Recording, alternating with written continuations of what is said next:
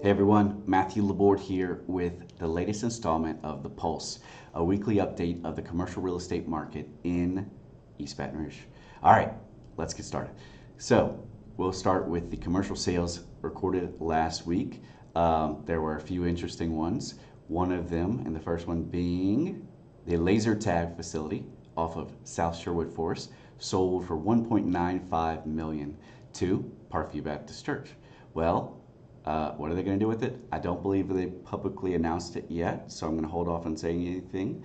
However, they're going to announce soon. And I think it's probably not going to be laser tag, but that would be cool. All right, next up with the retail sales, we had 508 South Foster, yet another Jack in the Box sold to yet another California-based investor. All right, 1.76 million. This is the Jack in the Box at the corner of Government Street and South Foster Drive. Industrial sales. So we put this in the industrial sale category. That's because their recent history has been for industrial service type uses. But this building at 1440 Government Street this front part was originally a hotel back in the day. And 1419 Julia Street I think it was Pearl Beer facility.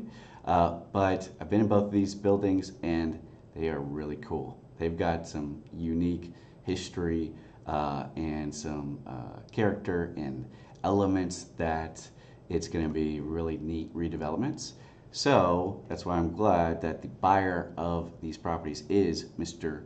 Anthony Kimball. So Anthony, if you don't know him already, he is doing some great redevelopment projects in that downtown east, mid-city west area, and it's in no better hands. So he's going to redevelop both of these properties in due time, and they're going to be some exciting uses. So stay on the lookout for that.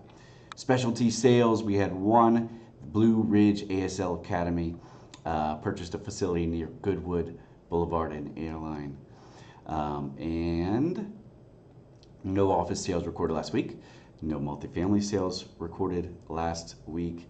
Upcoming Planning and Zoning Commission cases, the one you've all been waiting for, the EBR Pedestrian and Bicycle Master Plan is coming up at the next Planning and Zoning Commission meeting, so stay tuned. Also, we have this rezoning off of Plank Road.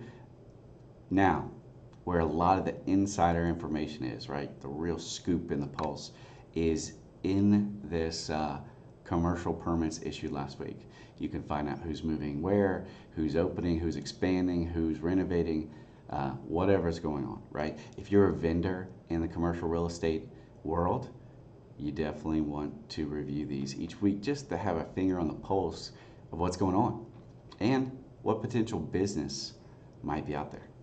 All right, so check this out. If you aren't already subscribed to The Pulse, do that now. Email thepulse@elifinrealty.com or go to elifinrealty.com and sign up there.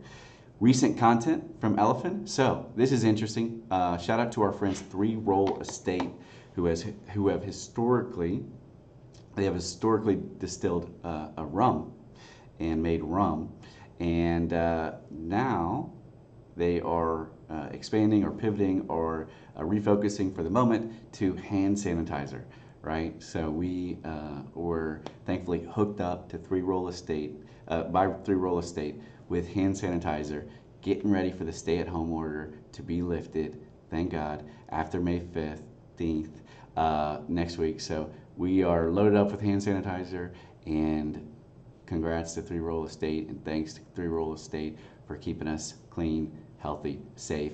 May you stay clean, healthy, and safe out there, and have a wonderful week and make the most of it.